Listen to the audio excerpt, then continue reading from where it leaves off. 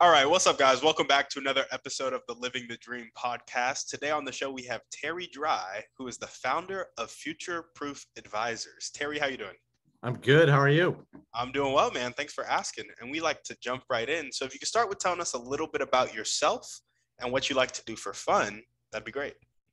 About myself, I like warm weather, which is why I live here in Los Angeles. I grew up in Chicago, so hence I don't like cold weather. So I like sunshine and warmth. So it got me to LA. What do I like doing for fun? Number one is being with my kids. I've got two daughters, 13 and 11, and they are the best. I shouldn't say I like being with my wife too. So being with the whole family, as we were just chatting before we started going to Hawaii, we discovered bocce ball, which we never really did. And we were playing games, just any kind of games and stuff like that I can play with my family is like really fun. And then on my own, I like to play golf, and I'm a huge auto racing fan. So I watch a lot of racing and hockey too, but pretty much being with family is the most fun. Gotcha. Awesome. And tell us a bit more about what you do at Future Proof Advisors. Yeah, I mean, I have a background. I guess my background is that I grew up in Chicago. Like I said, I hated cold weather, but I also wanted to be in the music business. So that brought me out to LA, where I was in the music business for years. Then I was in the marketing agency business for years. I started my own company, sold it to a big company, then ran a big digital agency. And then I kind of was over it and wanted to do something else and be entrepreneurial again. So I started another company, and that went well as well in the SaaS space.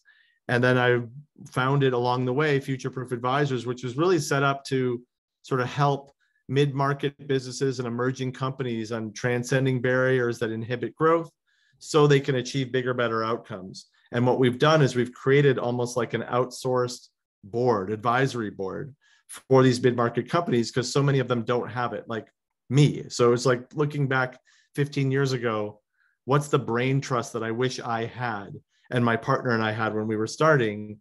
It's this. And so now I've been successful in my career, and now I have the opportunity to help others be successful. So I've tried to set up this, I almost call it like a Justice League of America of brain trust that can help advise mid-market companies from people who've kind of been there, done that. And I could just help them avoid making mistakes that I had made in my past, and just help them get further faster, kind of like a shortcut to success. Yeah, absolutely. What are some of the most common barriers that mid-market businesses run into? It's funny. A lot of it's psychological, right? A lot of it's mindset and playing to win versus playing not to lose, right? And when you're on your entrepreneurial journey and when you're starting out, you kind of, the first thing is like, I just got to make payroll, right? I just got to make sure this thing stays alive. And you get into this sort of feast or famine mode. And that makes it where you're playing not to lose, and instead of playing to win. So there's a little shift in, I want to grow, I want to be better. And that's where the concept of future proof came in. It's like, I'm going to help future proof you forward. But that's one of the barriers. Then there's kind of the core barriers, Timmy, that like everybody's got a problem with financial visibility, right? It seems like everybody doesn't really know. They think they know, but then in order to grow, they don't really have a proper forecast. They don't have proper financial controls. So it's everything from what's going on in your mind to what's going on in your wallet. There's lots of things that inhibit growth. Yeah, absolutely. I love that. I love that little distinction you made about playing to like not lose versus playing to win. Yeah. Very important mindset shift, not just in business, like in life too. Absolutely. Right. And we all fall into the playing not to lose, and it can happen, but for sure. And it also plays in life, where a lot of these companies that inhibit growth, they don't really have a vision or a plan. They think they do, but it's typically like, I just want to make more money, rather than what's my mission? What's my vision? What's my plan? What can this really turn out to be? What is it I'm looking to contribute in the world? And we try to help people articulate that too, and just be that sounding board to help them get really clear on what they're trying to achieve. And so many people get into that mode, and then 5 years go by, 10 years go by, and they're still in that hamster wheel versus like going towards a specific outcome. Yeah, absolutely. Love that. Well, tell us a bit more about your motivation in life. What gets you up and keeps you going every day?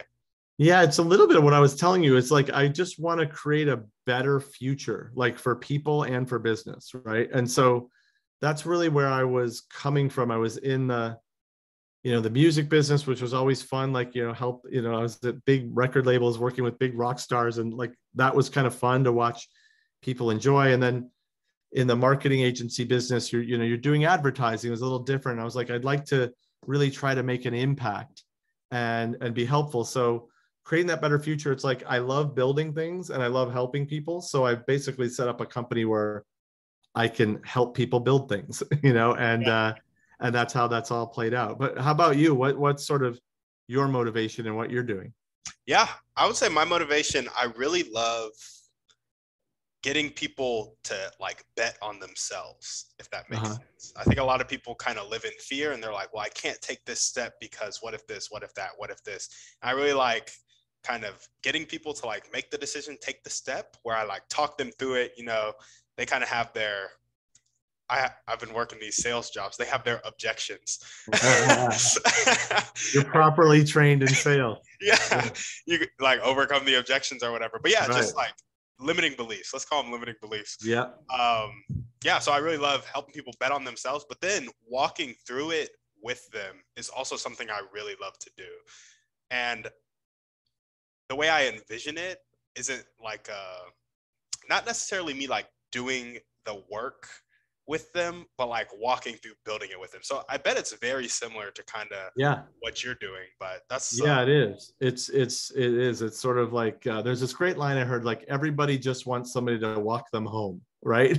Yep. And so there's a lot of what you just described and what you're doing and what we're doing of just kind of, I'm going to help you, because especially in what we're doing, like being an entrepreneur and leading a company is so lonely, and people don't tell you that, and when you do it, it's like, it's a really lonely thing. So I'm trying to help, end the suffering and the loneliness and the fear and everybody's got a little imposter syndrome and everybody's got all that going on, and just go like, no, let's get it going. Let's help you make your goals. And in many ways, we're holding people accountable too. We're like an accountability partner at the same time, which everybody can benefit from. So yeah, it's fun. We're kind of similar that way. Although you figured it out a lot younger than me. Yeah. I was too greedy first. But the problem I'm running into is, being so young, there's that lack of experience, and also that like, well, I need to create the like financial foundation for myself first before I start telling people how to invest and telling people this, because I know it all on a head level, but I haven't had the years for it to play out for me yet. So it's kind of look, you're right. I mean, there is something to it. Like I was joking with you earlier, but I would say, like, I always tell people, I'm like, getting old sucks. I'm like, the only thing that's good about it is you get wiser. You really do. And that just comes with time and experience and having more experiences. But I'm like, I don't like that my back hurts all the time, but like, I do, life's about learning, right? And each day that you live, you see a different thing and you learn something and you pick up something and you can just be better. So there is something that comes from that, but to your credit, you're kind of throwing yourself into these situations and meeting people. So it seems to me like you're accelerating your learning curve, which is smart. Yes. That is one perk of the podcast. You talk to a lot of experience. Yeah. And it's also a perk of the internet. I always say to people, like, I grew up, there was no internet, so it's like, there's no excuse for not knowing things now. Like knowledge is at your fingertips. So I would almost apply that to experience. Like you can inhale so much more content and wisdom from people, even just watching interviews or lectures or whatever. And as my daughter is always doing, she's always consuming things at 2 times speed on YouTube. So she's moving that much faster, and it's interesting to watch how much, more knowledge, just how much smarter you can get, but also you can kind of in a weird way get experience just leveraging others by Google and YouTube, it's pretty cool. Yeah, no, I think it's awesome. The information age, and then you have a lot of people who they'll do it and they'll get analysis paralysis, which is like, don't forget to take the action. Definitely the most important part, but you can learn. It's at your fingertips. Learn one thing and then implement it. learn it, implement, learn it, implement. So You're love right. that. Well, awesome, Terry. Let's jump into your dreams and goals now. Tell us a little bit about your vision for, the rest of your life, as well as future-proof advisors. That's it's interesting. No one really ever asks that, but my whole like fantasy is just to be and feel free, right? It's all about freedom for me, and but the freedom comes so that I can make choices where I can be helpful, and just be contributing. And so I always equate freedom with I have the ability to say yes to things that might come my way and be helpful to people that are doing things that I'm excited about, which is typically helping the world in some way. Like I really am fascinated by technology and using emerging technology and just things to help make the world a better place or make living life a better experience. And so I get really intrigued by things like that. And that's kind of my dream, is just being able to kind of be and feel free. And as a father and, have a family, like you still have all those responsibilities, right? So, but just having that freedom of my time to be able to do things I want to do that, again, contribute to the world. Yeah, absolutely. I love that. Go ahead. Oh, I was just going to say, I love how you, one, recognize that you really want freedom, but then you tied your freedom to your desire to serve, which I think is usually a link that people don't make. They're like, oh, I want to be free. I want to be free. I want to be free. But it's like, I want to be free so I can do the things that fulfill me most, which is serve. Yeah. And that, look, from everything I've read, that happens to you when you get to be middle-aged, right? You go through these sort of cycles in life, and it's totally happened to me. Like I'm the first to sort of admit that, of like, okay, I got to this place where it wasn't all about money. It wasn't all about those things. It was just like, how can I give back? And how can I be helpful? And I think I always had that in me, but you get to a certain, like I said, I've been very fortunate that I've been successful. So that also like allows me some of that freedom of time as well. But I'm curious, what's your dream? Yeah, man. So I really have two dreams. It's okay. Financial freedom for myself and my family, because, that's just been a struggle for my family since as long as I can remember. And the second one, really big one, but alleviating poverty around the world. Yeah, that's one of mine too. Yeah. I'm just like, at first I thought it was like actually impossible, but then I'm reading books and there are people who are already doing it, and they're like, no, feasibly it could be done by like 2030. That was written in like 2014 or something like that. Yeah. Like extreme poverty around the world. And then relative poverty, obviously takes a bit more work, but I want to be free as quickly as possible so I can spend my time doing that in a kind of stress-free way, where I'm like, something I realized when I was like 18, 19, because I tried to jump in full-time college, like doing my nonprofit idea, and I was just broke. Like I was dead broke. And I had so much stress. And what I realized was I could end poverty around the world, but if my family wasn't taken care of, something would still be missing in me. Yeah. So it was really important for me to get kind of things straight with my family first, one of which is financial. Another much bigger piece is what I'm realizing recently is more like emotional, kind of spiritual connection. Is something that has to get together. But yeah, those are my two things I'm going after. So everything, the podcast, real estate, anything crypto, anything investing, it's all the purpose of financial freedom to ending poverty. Yeah, I'm with you on that. It's funny. I got very involved in trying to help on the homelessness issue. And one of the things that actually really inspired me was being in your hometown of Austin. And I was one of the people that invade your city every March for South by Southwest. Yep. And we're doing all the fun, geeky, tech things, right? And then you walk like one block past 6th Street, and there's just a ton of homelessness. Yeah. And the last time before I had quit my job, I was running a big digital agency, and I was there and I took a walk at night and I saw that, and I just went back to my hotel room and I was just like, this isn't right. Like, I can't be doing this anymore. Like, I'm over here in this crowd, but there's all these other human beings like 50 yards away from what we're doing that could really use help. And I think I could help them. And that's part of what inspired me, was actually when you were just saying that, I'm like, I have this very strong memories, because South by the like dynamic is just so in your face when you're there, and it's just so immediate and so extreme. Yeah. And so anyway, just sharing that My little No, Austin tidbit. no, It thanks for didn't sharing. stop me from getting good barbecue though, so maybe I'm not fully self-actualized. Yeah, yeah. I mean, it's the same thing.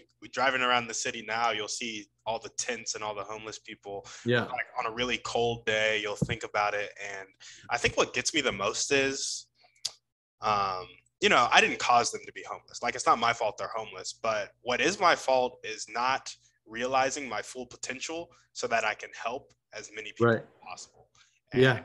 I What think a great, that's very well said. And I compliment you for getting to this place in your life early in your life. That's awesome. Thank you. No, thank you. I appreciate that. Now I got to take the action, right? It's nothing without Yeah. action. Well, yeah. And be patient with it though.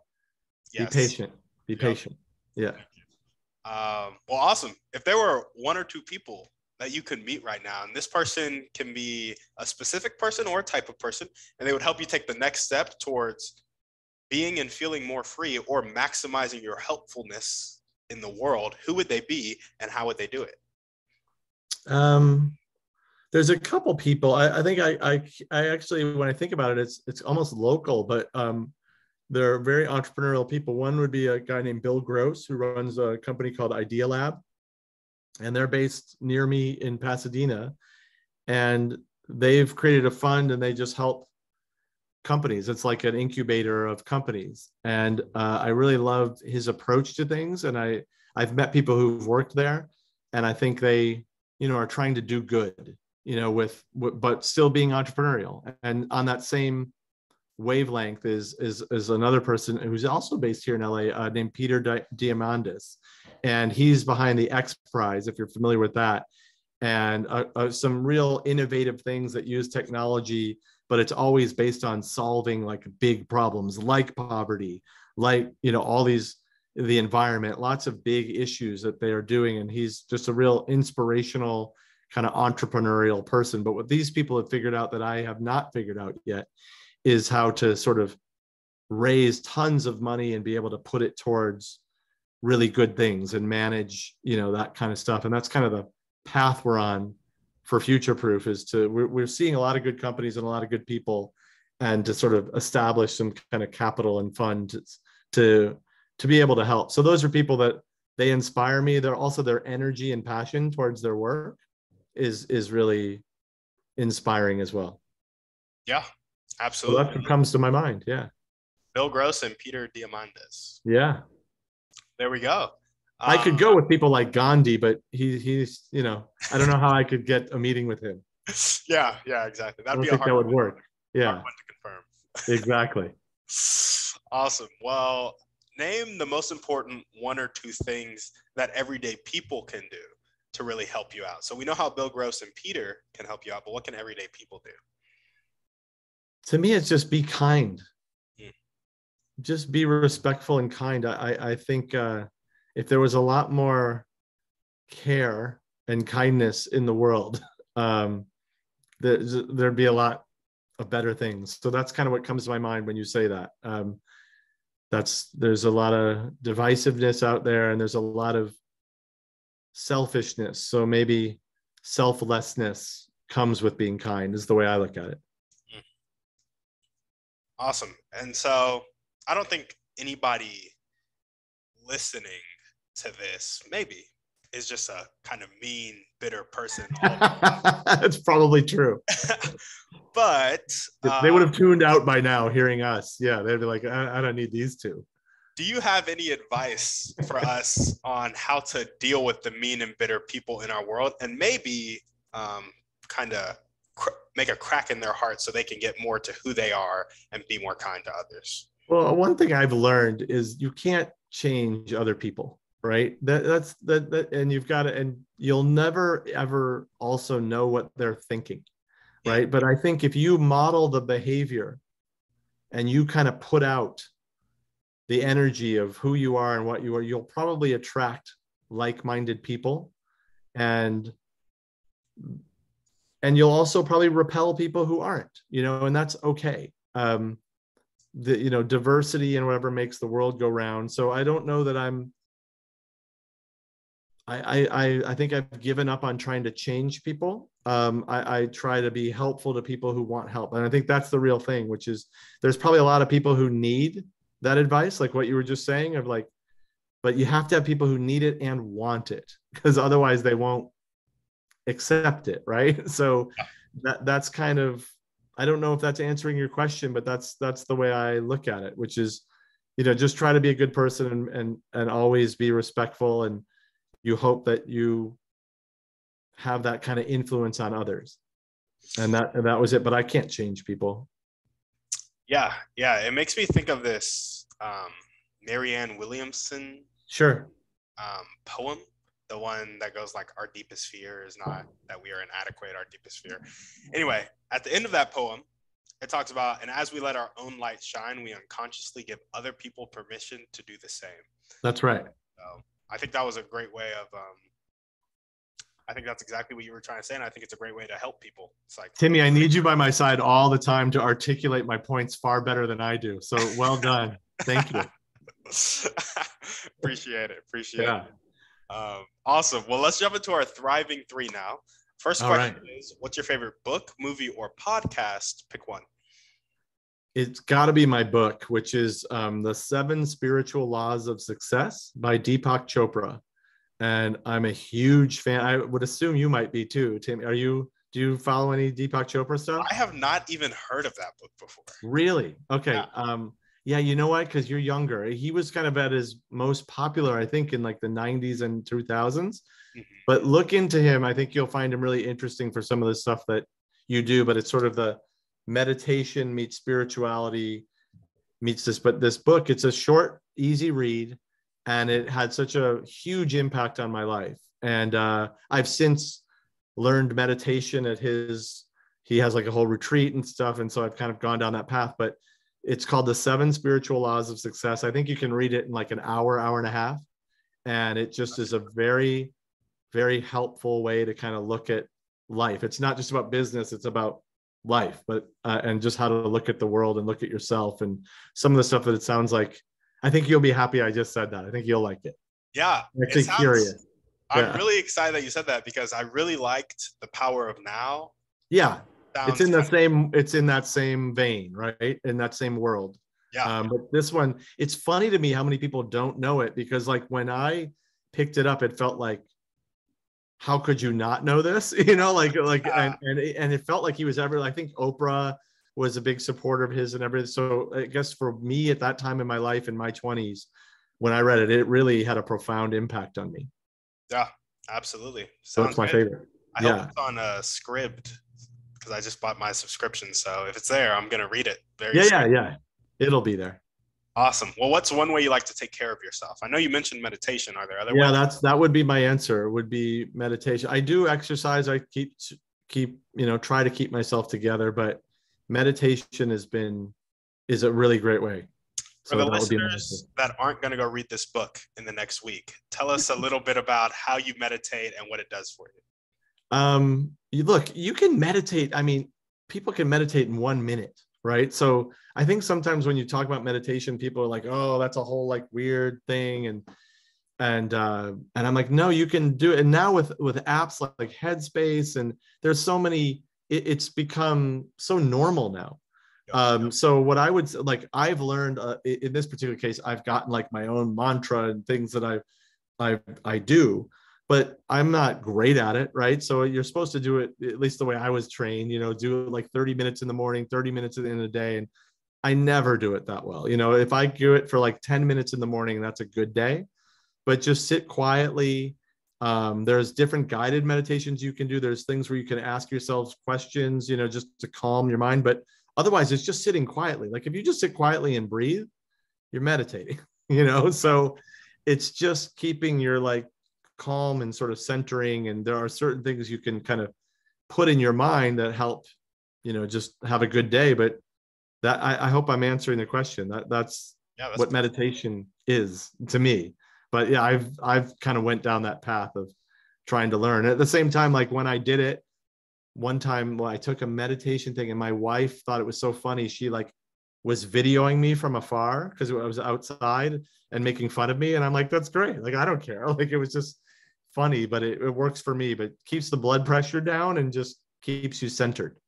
Yeah, absolutely. There we go. And something that was funny, I was kind of listening to a keynote speaker one time, and Tim Ferriss has that book, Tribe of Mentors, where he kind of just, you get advice from a bunch of successful people. He was like, the one thing I noticed was that they all meditate. Yeah. And that's what it seems like. Everybody who's kind of has any form of success, any form of like joy or contentment, has that meditation aspect in their life. So yeah, it's remarkable. I remember, because I went away for a week to really train and learn. This is like 6-7 years ago, something like that. And I came back to my business. I was like, I'm like, no one can call me. I'm on this thing. And I came back and like all hell broke loose. Like people were quitting. And I was so calm. I was just like, yeah, okay. Like, cool. I was like a hippie, and it was just like, it was totally fine. And so there's a lot of just benefit to, there's clinical scientific benefits to it, but yeah, I think it would make sense. It just keeps you, like I said, centered. Yeah, absolutely. There we go. Well, what is one action step that you can take right now to meet Bill Gross or Peter Diamandis? Oh, I don't know. I probably could. I 6 degrees of separation. I know people who know them, so I could do it. I probably could like push to just get a meeting or a conversation, but I'm still forming some of my sort of bigger master plan. And so once I have that, then that might be the right next step, to just hope to get a little bit of mentorship and learning, because life's about learning. So I love that. But yeah, I guess I could. I'm not there yet. I want to make sure if I do those meetings, I'm ready to make the most impact. Yeah, absolutely. There we go. Well, one last question for you. So you know how there are people on the planet that have that really fixed mindset, not willing to accept help, not willing to accept change. Sometimes they live their whole life like that, and sometimes they'll die like that. Other times, they'll make that change in their life to more of a growth mindset, willing to accept help and willing to accept change. In your opinion, what is the catalyst that causes that change for people? You're reminding me of kind of one of my favorite statements, which is what I think, which is change is inevitable and struggle is optional. And so when you just, that's sort of the catalyst, right? If you're resisting change and you're in this fixed mindset, you're missing it. Like, right? Everything's changed. We're changing as we're talking, right? So our DNA's, everything's changing. Yep. So if you don't struggle against it, actually embrace the change, is where you can really move from a fixed mindset to a more open mindset. And to me, it's the catalyst is, I'll call it acceptance, is sort of just realizing you can't control everything. This is the world we live in. And the more I sort of embrace that reality, it'll sort of free me to live that out. That's one way. The only other thing that's popping in my mind as you say that is I've heard there was some speaker I heard that was telling stories of being a paramedic and basically holding the hand or being with people, within 10 to 20 minutes before they die. And they were telling these stories of almost consistently, these people would have this sort of sense of calm that would come over them. And he was giving this speech kind of encouraging all of us to like think like that and recognize like you're going to die one day. Yeah. And are you going to be satisfied and content with what you've done, what you've contributed, where you've at? And he felt that most people in these traumatic situations, right? Because if you're a paramedic, these aren't, these are accidents, have this kind of moment. And so that was, if that's not going to kind of move you to like accept that change is there and get into like a different mindset, then I don't know what else could, because you never know. Yeah. I feel like I just went on a weird tangent, but I hope that was answering your question. No, I think that's a great point to make. Kind of that being with people within 10 to 20 minutes before they die. Jeff Bezos talked a little bit about that, and there's also a book about it, I'm pretty sure. Yeah, and I'm doing a terrible job of remembering it and articulating who it was. I just remember that was like the major point was like, don't take yourself so seriously. all this stuff, something really tragic could happen fast. And are you making the most impact? And, these are all fair questions to ask. And would you be content with where you're at? And what would you do? Sometimes I've asked people, like, if you had a heart attack right now, like, and you made it, right? You survived, you get out of the hospital, like, what would you change in your life? And then I'll ask people, like, okay, well, why haven't you make those changes now? Like, good news is you didn't have the heart attack. Let's not let that be the catalyst, right? Let's try and move on. You seem like somebody who's already figured this out, and I would have given anything to figure that out when I was your age. Yeah, absolutely. It is. I didn't have it figured out at all. I'm still trying to figure it out, right? That's what life's about, but yeah, I'm closer. I'm closer. Absolutely. Well, awesome. Terry, is there anything else you want to talk about before we sign off? No, I would ask you that. I hopefully this is helpful for people that are listening, and there's something out of this that helps inspire people to just be better or enjoy their lives or do something to help. But no, I'm all good. Awesome. Sounds good. Well, thank you. Thank you for having me. Yeah. Of course, man. Thanks for coming on the show. We appreciate it. My pleasure. Yeah, great. Awesome. Well, if you guys are listening to this and you loved what Terry had to say, what would be the best way for them to reach out to you? Probably the easiest way is to go on LinkedIn and just find me, Terry Dry, there, or you can go to our website at futureproofadvisors.com and just contact us that way. Awesome. And all of that will be in the show notes. As we always ask, guys, send this podcast to 1 to 3 people need to hear this message. Shoot us a 5-star review on iTunes, and we're out.